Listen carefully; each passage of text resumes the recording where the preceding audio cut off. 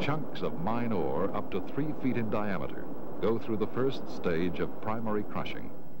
2 further stages reduce the ore to less than 1/2 inch fragments. This is conveyed to the fine ore bin. The next move is to the grinding mill. The finely crushed ore now goes through grinding processes, starting with a passage through 2 rod mills, big drums containing heavy steel rods which tumble and grind the crushed ore.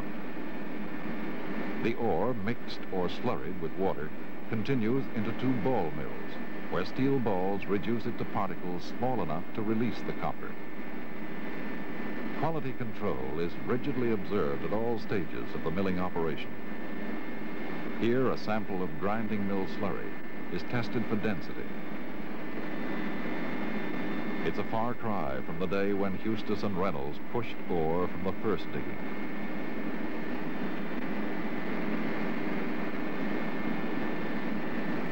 The finely divided ore is now ready for flotation, the process which separates copper particles from the mineral waste. An organic chemical added to the pulped ore coats the copper specks, causing them to adhere to chemically frothed air bubbles.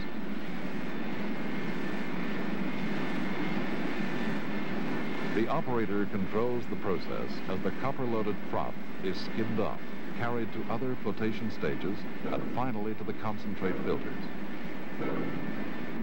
Vacuum removes residual water, and the clinging concentrate is scraped from the filter discs.